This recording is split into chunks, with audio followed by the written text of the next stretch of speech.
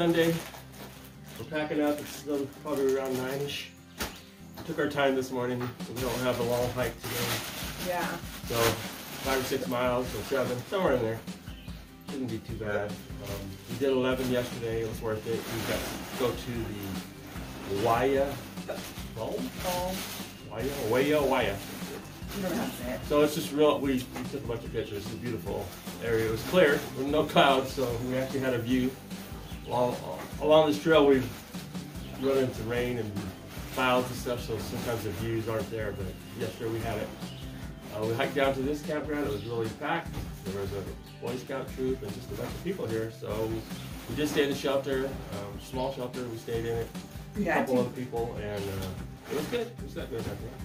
Oh, I slept pretty good. But I always toss and turn, but that's what I do. And so we just kind of, after we got in, we just kind of relaxed.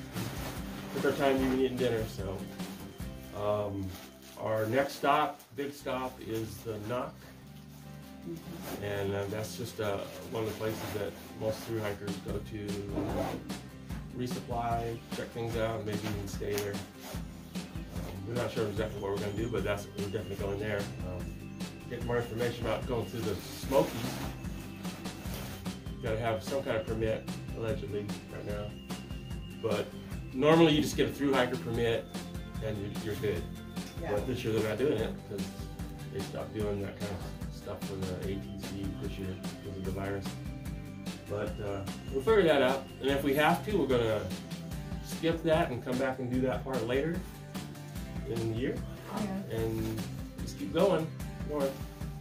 So the Knock is the next big stop. That's only 16 miles away. And then from there, Fontana Dam is another destination point that a lot of people go to. We've heard it's pretty well shut down still, so we got to make sure we have all of our supplies before we even get to there. And then that would probably be the point we would jump off if we're going to not do the Smokies.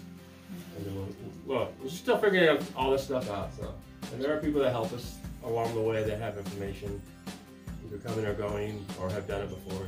Yeah, people are so awesome. So, we're going to head out here in a little bit. What you were saying? Oh, yeah. So far, we've picked up a couple trail names.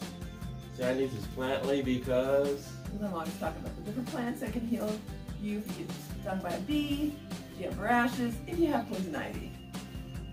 And I'm trying to tell people what poison ivy is because people are actually hiking and they don't know what it is. So. And mine is Miyagi for Mr. Miyagi. I don't know why. Because they said you were quiet, but very thoughtful. Quiet but thoughtful, Mr. Miyagi. On your side. Walk on. Okay, so this is a jewelweed. This is a jewelweed. Jewelweed, jewelweed, jewel, jewel, jewel, jewel, and jewel.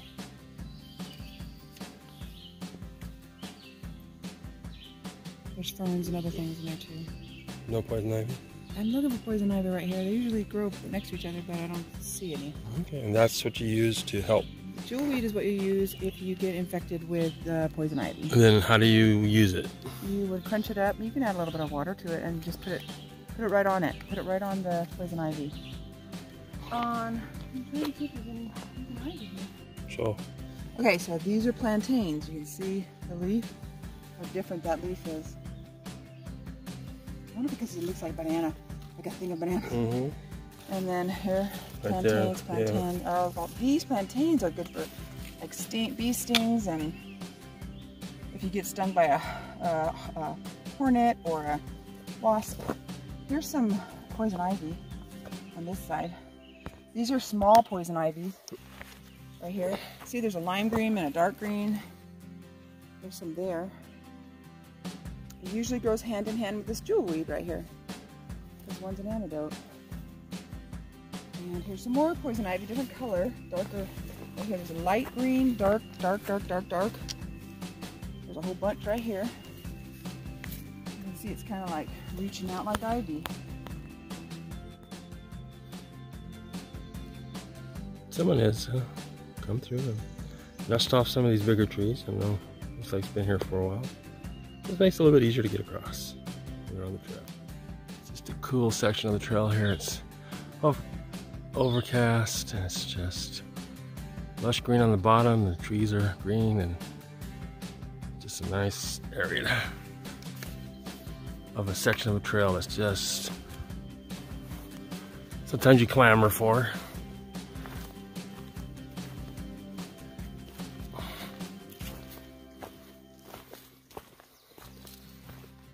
We're doing pretty good today. I meant our expectation isn't set high today. We kind of just want to get some miles in, but maybe not too many. And you know, when you take a 0 day in town and you have your showers and your meals and the bed, you know, you rest up, and then so that first day out, you're feeling pretty good. If it's not too hard a day, then you know you're going pretty good. But the trail's still the trail, and as we're still trying to get fit on the trail here, get our trail legs stronger. We love little stretches like this, what are super easy to hike. Small stream, but perfect place to get water, that's for sure. It's starting to sprinkle a bit, so I put on that cover that we found. Well, actually in a hiker box. Got a little bit of hole I didn't notice, but we'll see how it works if it starts to rain. Sandy found a clear poncho, lightweight poncho that she's using. So maybe the trail provided for us. We'll find out if it actually rains and how well they work. Some weird things growing on these leaves. Tiny things that might be fungus, but that's just weird. Oh no.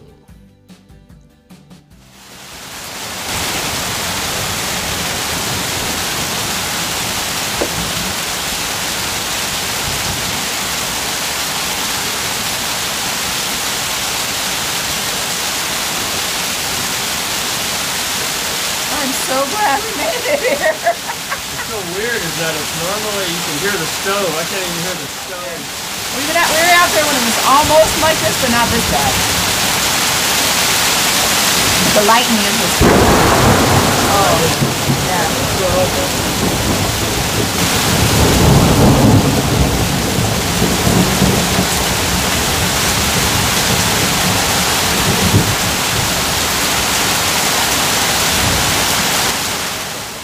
So 5:30. So yeah, a really big thunder shower went through here. Yeah. This is right above our shelter area. Been a nice place to camp if we had known about it, but then it would have got soaked. So it's working out okay. A young family came in, and they're going to stay at the shelter too. They're going to get up early and head out. But this is, what is it? Cold something gap? Cold Creek? Cold Stream? Something? Shelter. I don't know. One or two. So we'll probably stay at another campground tomorrow night and then get into the knock the next day. North Carolina.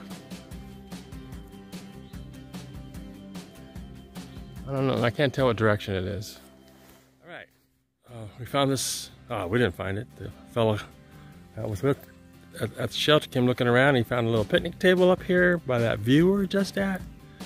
And Sandy's making us a little evening snack. We had some dinner earlier, I guess you would call it. Yeah, we had some shepherd's pie. Shepherd's pie. The tortillas helped. The tortillas are like awesomeness. Yeah. So it's like, it's not raining, but everything's wet. That's our food bag, in case you're not familiar with stuff. We're going to hang that up on our way back down on a tree. Now, since we've been the last 5 or 6, there haven't been any bear cables or bear boxes, huh? So we've had to hang it in the tree now. We've been on trail for 3 weeks. Well, 3 weeks calendar time, but where's the water? I think I left it up there. I had to get it. And then, but trail-wise, what, like 14 days, maybe 15 days? And we haven't seen a bear yet. We've seen some bear poo, but so we just stash everything. All the food, then all the things that have like smelly items like that, soaps, lotions, stuff like that, and Hanging in. Here's we just got to. Oh, I was going to show them how to hang the bag, but we'll do that next time. We have a few months of doing that, so. Here's our little shelter we're staying in. It's cute. Built. I think I might have said it already, huh? Built during the CCC. Definitely logs.